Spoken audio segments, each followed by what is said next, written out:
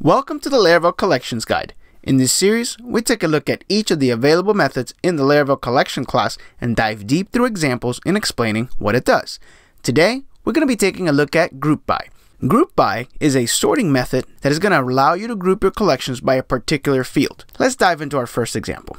Let's collect, and in here we're going to have some products. So we'll say product, apples, and let's just give them a price of 10. Let's have another apples, give them a price of 20. Another one, give them a price of 30. And then maybe let's have some coconuts, give them a price of 40. And finally, some more coconuts for a price of 50. Then we're going to call the groupBy method, and we're going to say group everything by the product column. Let's check out the results. So there we are. We have a collection that contains two collections. The first collection has a key of apples, as represented here, and then our second collection has a key of coconuts. Then inside of those, then we have another collection with each of the items that matched. So easy enough. We can of course select anything else. We can say price, and in this case we actually don't have any repeating prices, but we've been able to price them together. So if we had another apple that was $10, so there we go. Now we have $10 with two items inside. So very useful.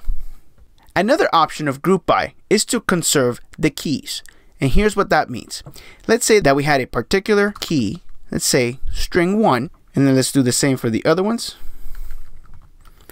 And let's just change this to 2, 3, 4, and finally 5. Let's change this back to product. And now let's run the example one more time. Now as you can see here, this has a key of 0, 1, 2. Nowhere in here does it say string 1, string 2, none of that. All of that data has been lost. So to be able to get that back in, we have to conserve the keys. So as a second parameter, we can pass in just true. That's all we need to pass in. And now you see that we have string 1, string 2, 3, 4, and 5 all contained in here. So instead of doing a zero-based index, it's actually just using the keys that were used in the original collection.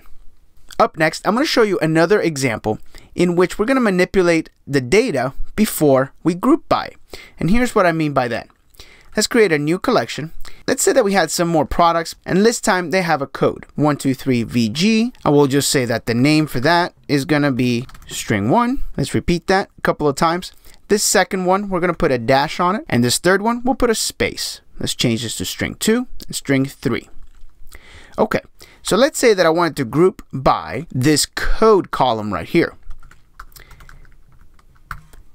Let's check out what happens. So obviously it is interpreting these three as different codes. So how could we possibly group these three together? Now the example that I'm showing you here is just when you have a little bit of discrepancy between strings, but you still know that you need to group them together. So what you can do instead is you can pass in a callback. So we'll say function element. And so in here, you return what the groupBy column is going to end up using. So we're going to return string replace. And what I want to replace is I want to replace a dash and a space. So you may not know this, but string replace actually can take an array of characters. So instead of passing in a string with just a dash, for example, we can actually wrap this in square brackets, and we can pass in a dash, and we can pass in a space. Then as a second argument is what you're going to replace it with. Let's just say nothing, and then the string. So we'll say element, and of course our element is at the key of code. Now let's check out the results. And there we are. So 123VG, and it's been able to group all three of them right underneath it. So this is extremely powerful. Now the last thing I want to show you about groupBy is that it actually doesn't affect the original collection. So if we said collection equals our collection, and then called the groupBy on our collection, and then we returned collection, let's see what happens now. We actually get back our original collection. And that is because groupBy doesn't affect the original collection. It returns a brand new instance of a collection.